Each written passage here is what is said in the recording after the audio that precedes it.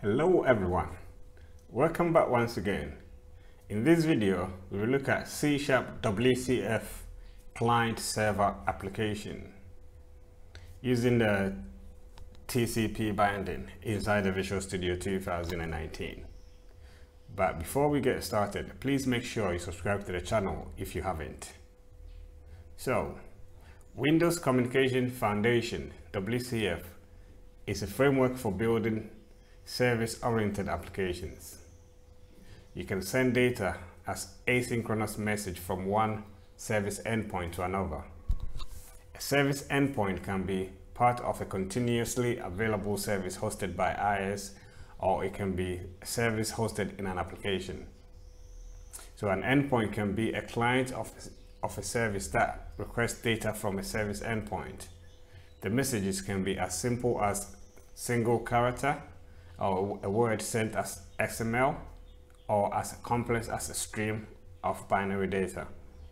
So enough for all of this, so let's get to it then. So obviously, to be able to get started with WCF application, you need to install it from the Visual Studio installer. You can do so by going to the Visual Studio installer.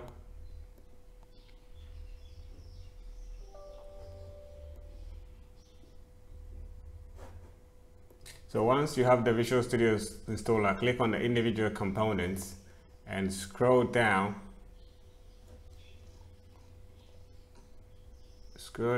to, so under the development activities, you scroll down, then you'll find the Windows Communication Foundation. Check the box, click on the download and install. So once that bit is sorted out, then we can start with creating a new project.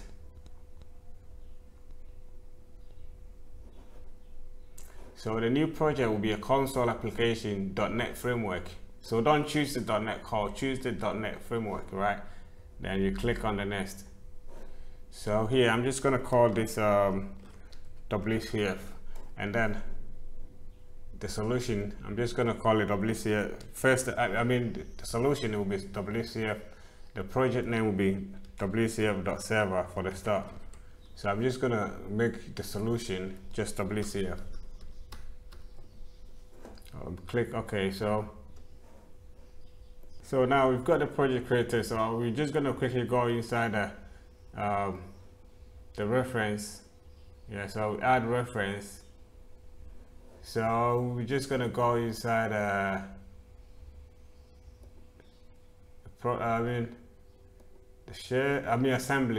assemblies. So we're just gonna scroll, we're just gonna look for system.service model. Service model. So this one is what we're looking for, system.service model. Then we'll click OK. So that, as we can see here, it's been added to the solution. So what we do next is we're just gonna create first we're gonna add this attribute, service contract, which is under the system.service model. So now we can reference it from here. You can add using this. Yeah, so it should be fine. Otherwise, we're just gonna sort that one out later on. So here, okay. So now we're just gonna add this interface. So it's a public interface. And we're gonna call this iMessage service. Yeah, so inside here, what we do is we're just gonna put string array. So we're just gonna say get messages.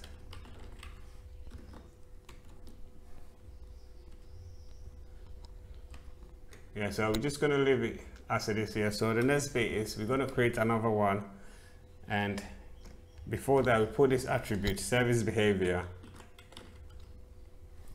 and inside it we're going to put the instance context mode. So we're going to set that to instance context mode dot single.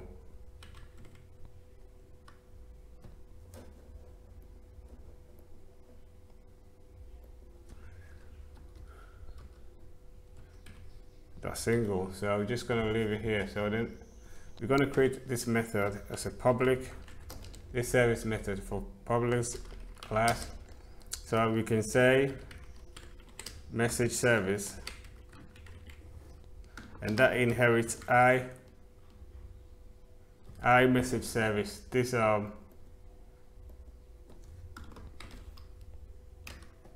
so here on top of the get string, we're going to put this attribute operation contract.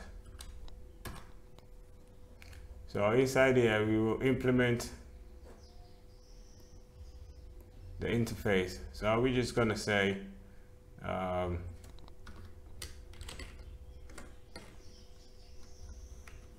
return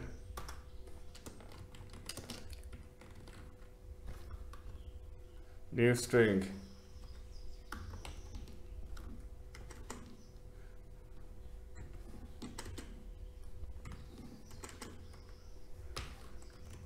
So we're just gonna say, put something, server 1, server 2, server 3. That's all we're gonna do for here for now. So now we're just gonna start our WCF service inside the main. So what we do is just gonna put the variable URIS is equal to a new URI. So we put 1 inside here. So the next bit is, of course, is a string. We're going to name this address, and this one will be net.tcp : / localhost : the port number 6565 /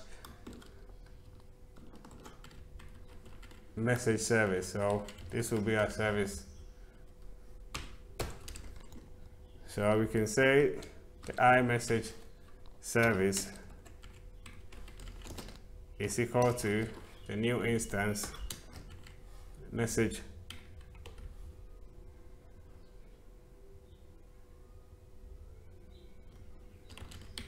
service.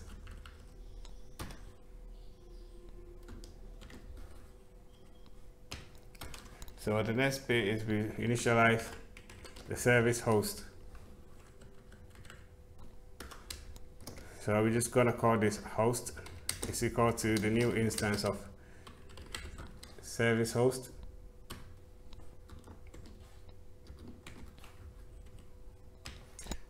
So before we put the service host, we need to initialize the URIs. So this will be a new URI. So we pass in the address.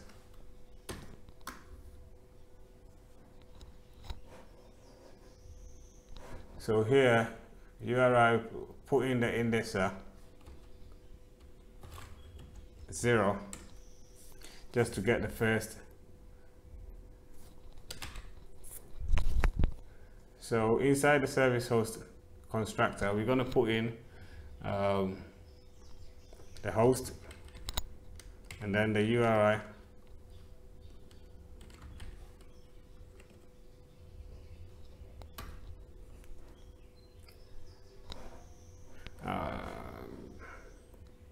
Actually, we're going to put the message instead. So the next bit is initialize our binding. This will be a net TCP binding. So we just set the security mode to none.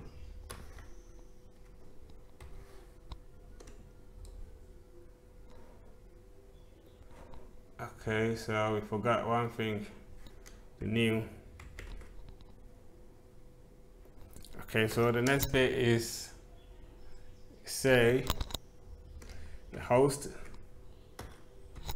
dot add service endpoint.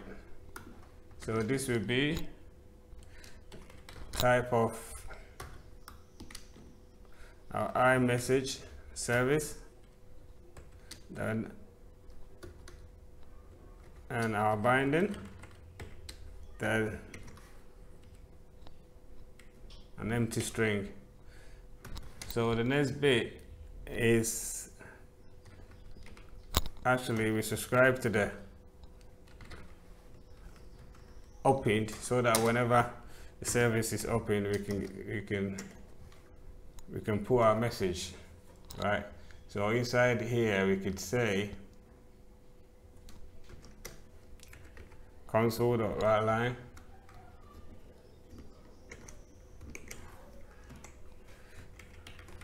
message service started. So we can open the host then. So host the open. Then we stop the console from closing by using the console.readLine.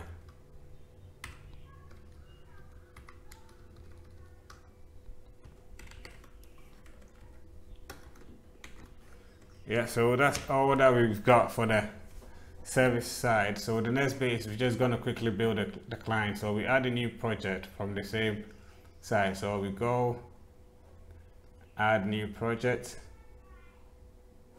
and it's still a console app. So we're just gonna go next. So we're just gonna say WCF.client.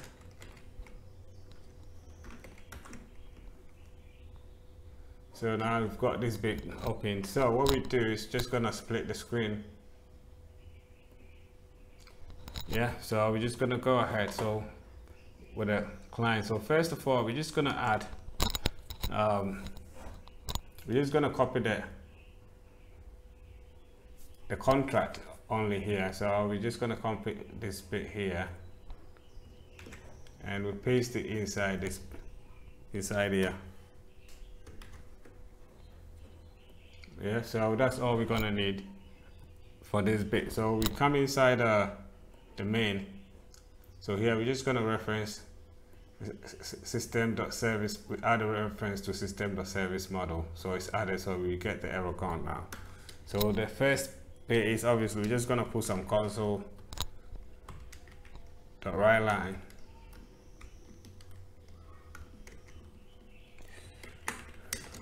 Press any key to continue.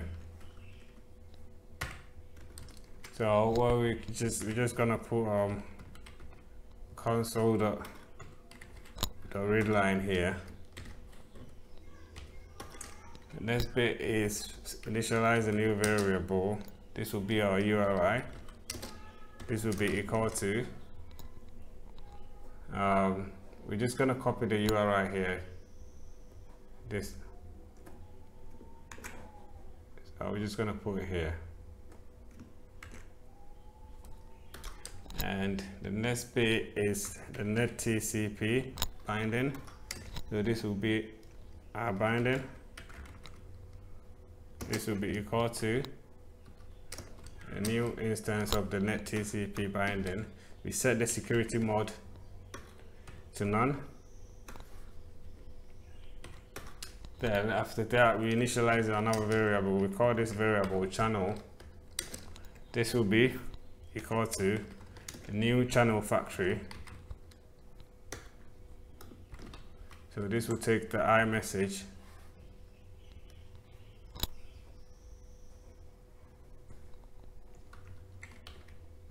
service. Then we put inside the binding. So the next bit is another variable proxy, and this will be channel dot create channel. So we pass in the endpoint. So we have to actually, before the proxy, we have to actually create a new variable endpoint. Yeah, so it's a variable endpoint that will be equal to new endpoint address. So we pass in our URI. So inside the channel.create channel, we put in our endpoint.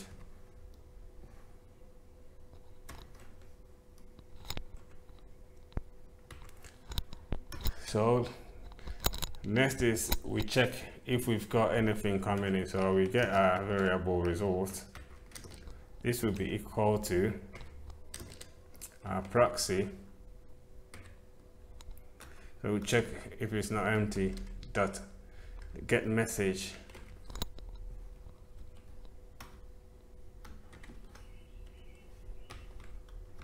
So we check if the results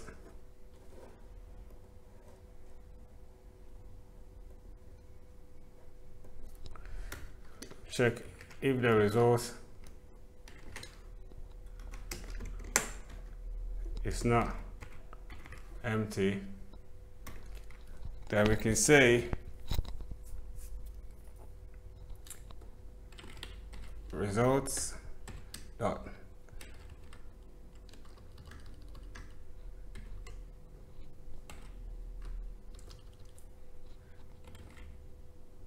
results dot to list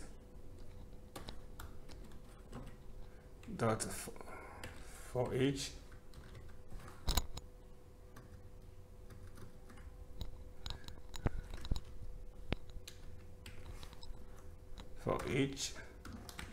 so P stands for the incoming string coming,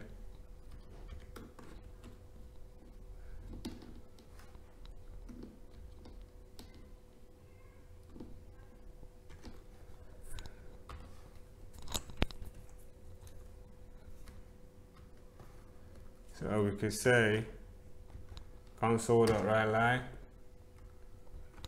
P for the test, incoming test. Yeah, so that's all we're gonna do for here now. I hope I didn't take much time. So what I'm gonna do is we right click on the solution and set startup project, and we select multiple startup projects. So we put all of these ones as a start, this as a start. So we apply changes and we go okay. So we click on the start.